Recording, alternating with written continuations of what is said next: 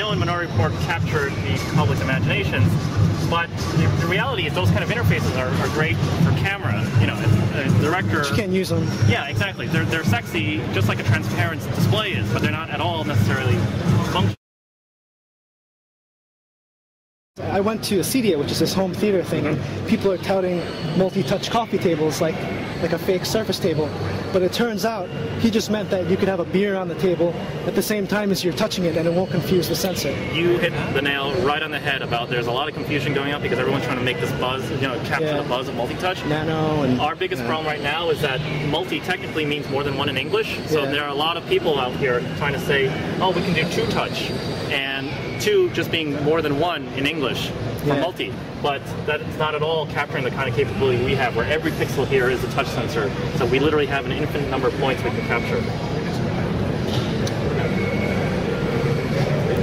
The reason we're able to do such great software and all the cool applications at the top is because the fidelity of our data is so much higher than any other device that's out there. Okay.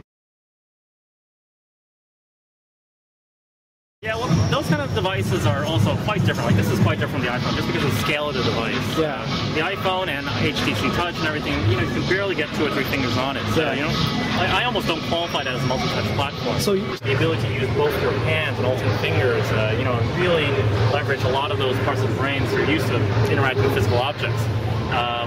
We're also quite focused on the fact that we can make our multi-touch screens quite large, so it can allow multiple people to work together. Cameras in the back as opposed to like capacitance? No, this is actually a true pressure sensor. Our technology basically transduces pressure into light, and yes, cameras or image sensors behind pick that signal up, but it's not actually seeing your hands or anything like that. Gotcha. I think some guy did a... Because I can use a stylus or anything else like that for the same thing. As long as it's pressure. Exactly. Okay, you can bring up the keyboard. How'd you get keyboard? How'd you get the word keyboard? Real time. Oh, wow. Just pull the first 16 images off of Flickr. You're writing an email to your mom. Do you like go to the multi-touch? No, we don't advocate this as all replacement for everything. It's just theoretical at this point? No, it's a different kind of interface. Some things are always going to be good for what they're good for, like typing. You never...